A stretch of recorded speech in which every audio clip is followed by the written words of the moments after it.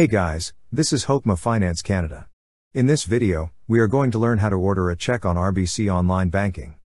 Open the website, then click Sign In. Now, enter your client card or username. After entering, click on Next. Here, enter your password. Then click on Sign In. Once you're signed in, you will see several tabs at the upper part of the screen. Click on the tab that says Products and Services. On the left side menu of this page, you will see tab for Account Services. Click on Account Services. Then on this page, you will see several options. Click on the option that says Order New Checks.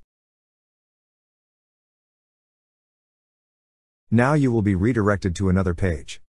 First, you need to select an account by clicking on the drop-down arrow next to it. After selecting, click on Continue. Here, select the check boxes below for the information you would like to appear on your check. If you wish to make some changes, just click on Update My Profile. Then click on Continue.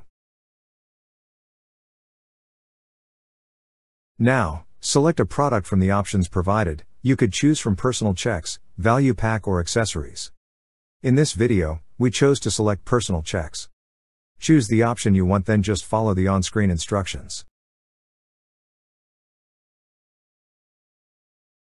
Since we're going to buy a personal check, choose a design from the options provided. To choose, click on the Select button under the check you wish to purchase.